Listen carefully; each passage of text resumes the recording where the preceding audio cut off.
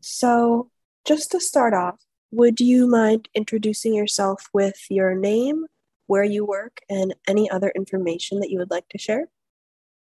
Sure.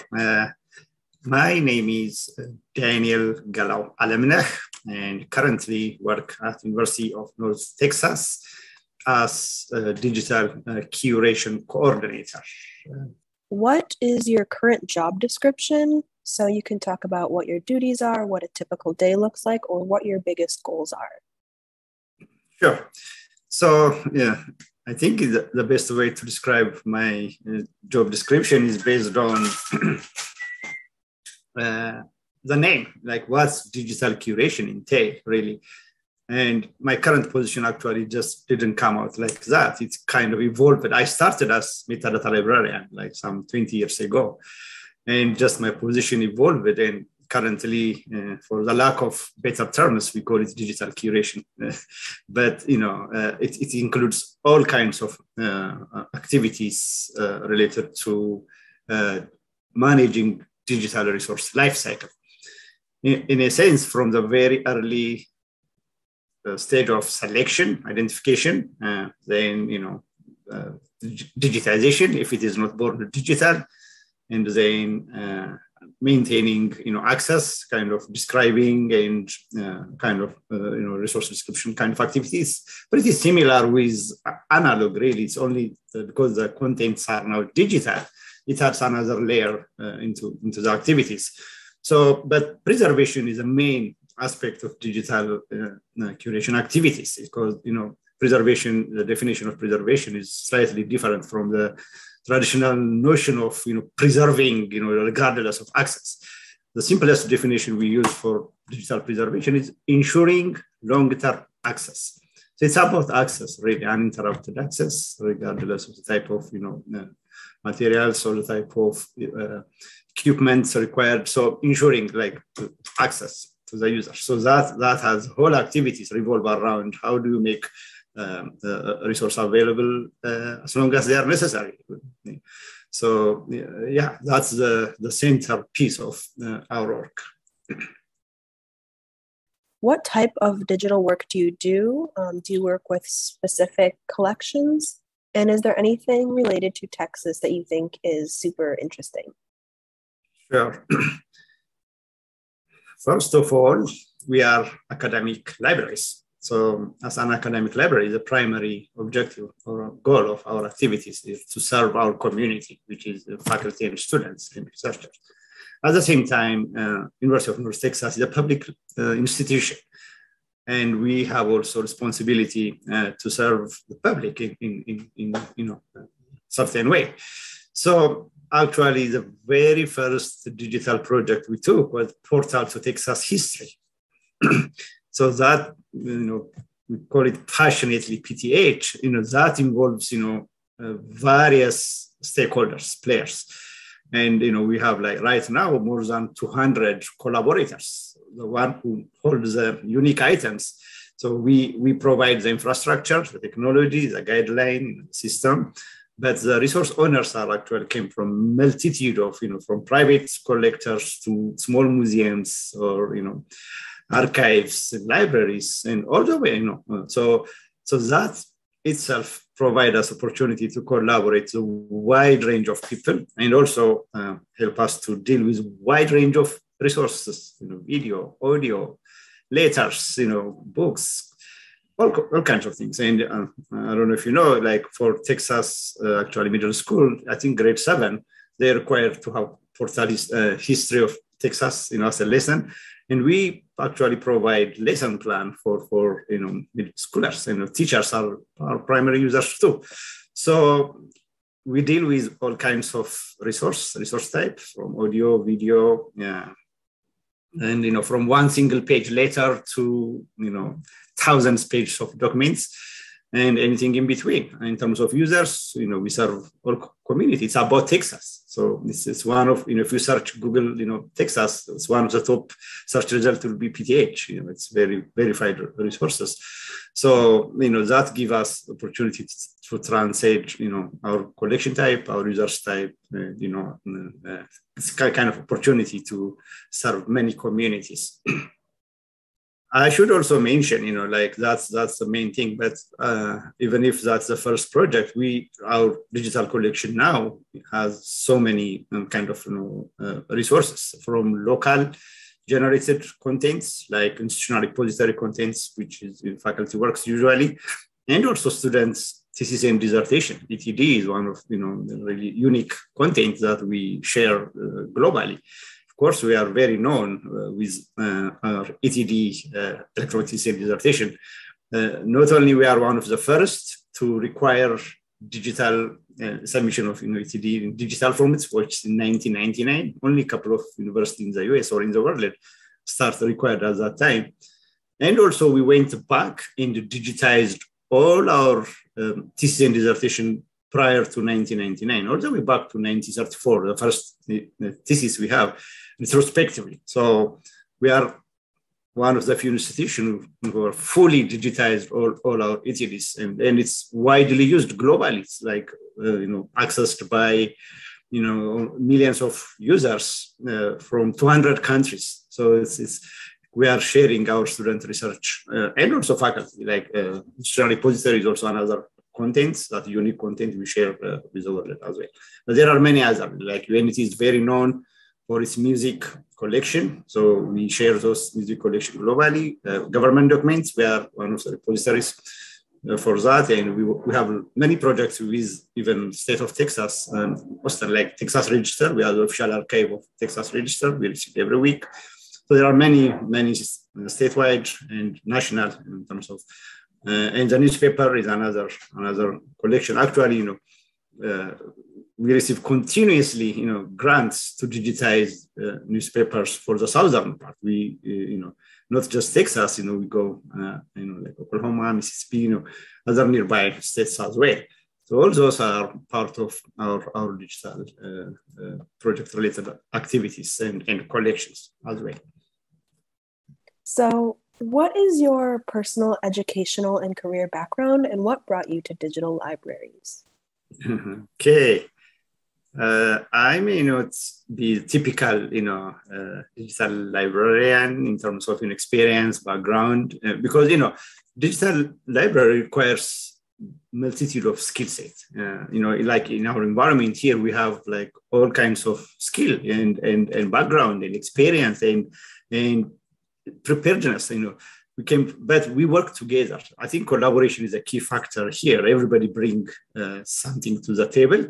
In fact, it's almost impossible to complete one project by one unique department. We bring together a multitude of skill sets from different departments. So my personal experience, my first degree undergrad was Library Information Science in Addis Ababa University, Ethiopia. And then I went for my master's degree to England, University of Sheffield, one of the top information school in Europe. And I think that was really great. I had solid background.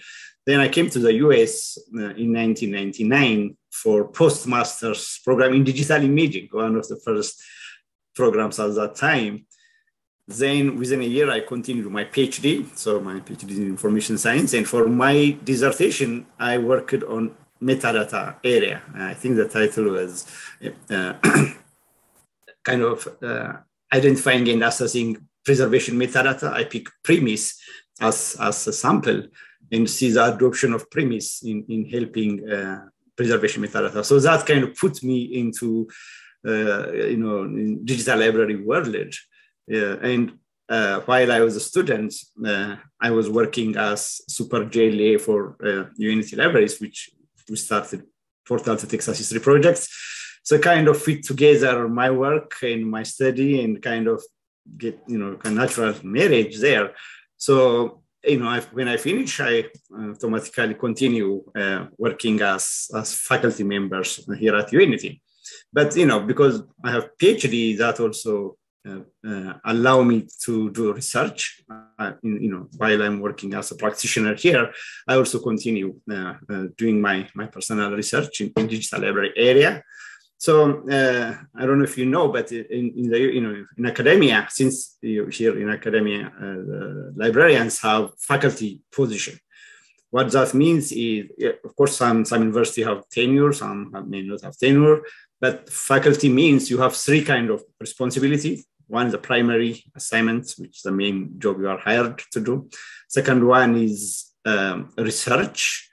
What kind of research activity you can bring in. The third one is service, which is professional service, serving in committees and volunteers and that kind of stuff. So, UNIT, we are fortunate to focus on those three areas. So that allows me to bring all my interests together. And that, I also teach in library school here.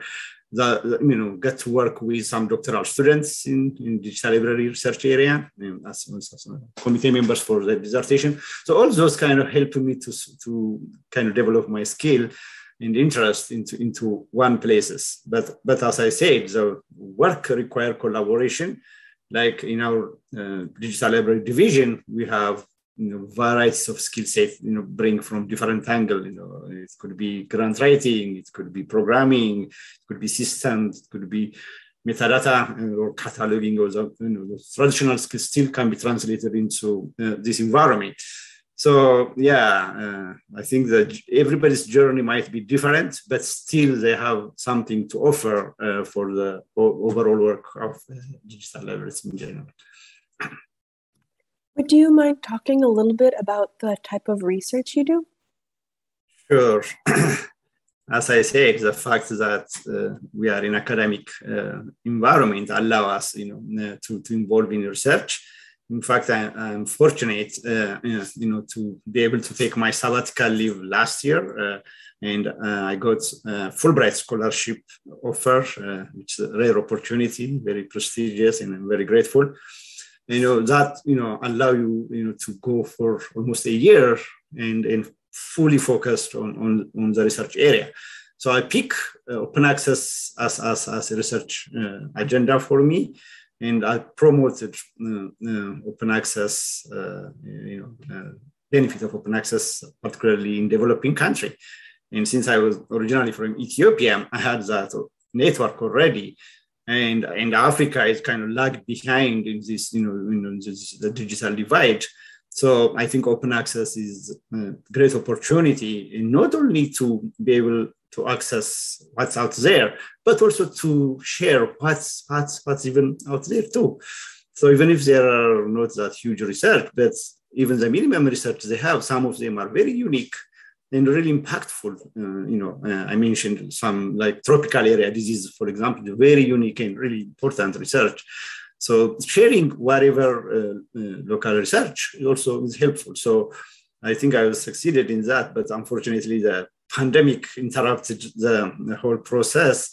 And again, I'm fortunate I was able to get another opportunity to continue. So I will continue my Fulbright this year in South Africa, Pretoria. So the goal is to start open access or digital library conference for Africa, because, as you know, different regions have their own conferences. For example, Asia, there is specifically Asian Digital Library Conference. For Europe, there is specifically European Digital Library Conference. Now the name changed to TP. And for US or North America, it's international JCDL, Joint Conference on Digital Library. But for Africa, there is nothing, while there are specific issues that needs to be dealt in the context of Africa. So my plan is, and my colleagues there are excited to work on that.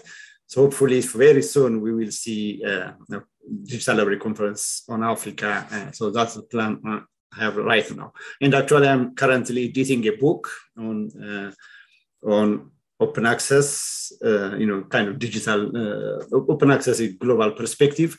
So, but the conference will be focused on Africa or developing countries. What do you love about digital libraries, and what keeps you motivated to work in this field? Yeah. Well, digital library by definition is a content in digital format. So the fact that in digital format, it can be shared easily. So accessibility is a key term here. The fact that I started as metadata librarian allows me to see the back end. How do we make things accessible? It's not only the technological, migration or the preservation, the bits aspect, but the user side, like how our users use or request or interact or access those documents, or items. Yeah. So that part really fascinates me. I teach indexing and abstracting. Those representation. How do we represent those? Based on the user's information-seeking behavior as well.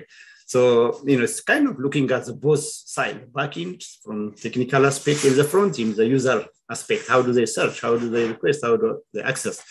So bringing those two dots really allow